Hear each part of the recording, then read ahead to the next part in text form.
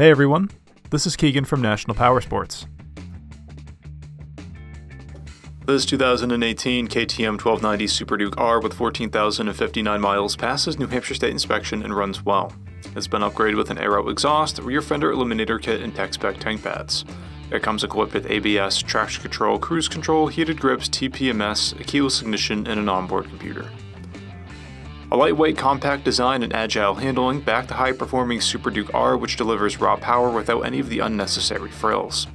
Powered by a 1301cc V-twin engine, the SUPERDUKE puts 177 horsepower and 104 foot-pounds of torque to a 6-speed transmission. It has a seat height of 32.9 inches and a wet weight of 430 pounds. To see everything we know about this vehicle, including full mechanical and cosmetic condition reports, the service repair order, high-resolution photos, and more, please review the listing on our website. We have also purchased the CycleCheck's Vehicle History Report. You can view this report by clicking the link on the right side of the video.